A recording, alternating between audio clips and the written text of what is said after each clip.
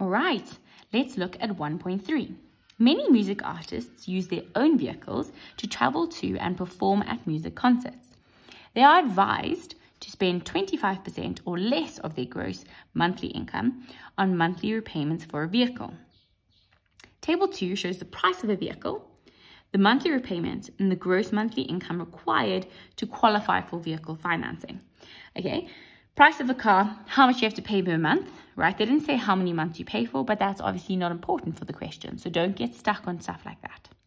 Then your gross income. So basically, what do you have to get per month? How much of that do you need to pay? And what do you get when you pay this amount? Okay, right, let's go and do these questions. 1.3.1, define the term gross monthly income, right? Well, not a difficult one.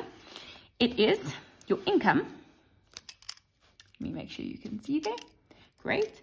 1.3.1, it is income received, or income earned is probably a better way. Income earned before deductions. Okay, and we know if you have done Mathslit for any length of time that that's quite important to note when we do tax questions, right? So knowing the difference between taxable income and gross income, a key piece of information when doing Mathslit. If you don't know what that is, go and look at one of my tax videos, and that should help you out. Let's then look at 1.3.2. Complete the following statement.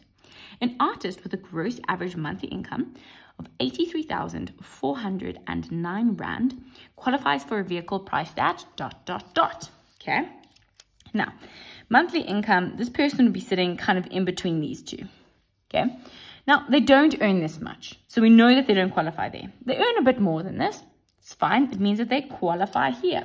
Remember, highlighters is a key tool when you do Mathslit, just to help you see where you're at. So that's where they're at. So that would be the monthly income. That would be the monthly repayment. And that would be the price of the car. So the car will be priced at R1,000,000. 1.3.2. And put that in there. You can also just write it out, but in general, I would just say R1,000,000.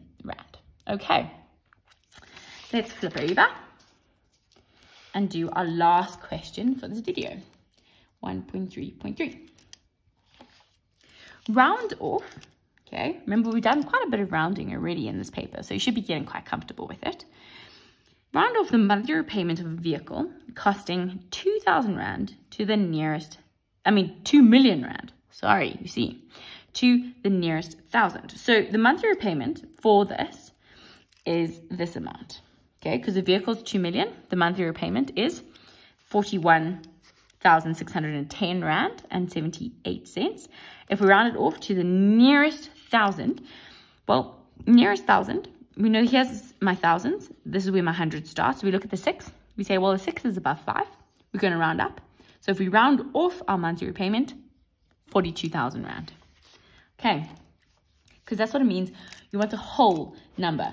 When I say about a whole number, I mean you want a whole 1,000 number, right? 42,000. That is the nearest 1,000 to that number, right? 41,000 is not closer to this number than 42,000. Very important.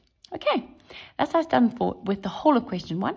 Let's now go and start question 2.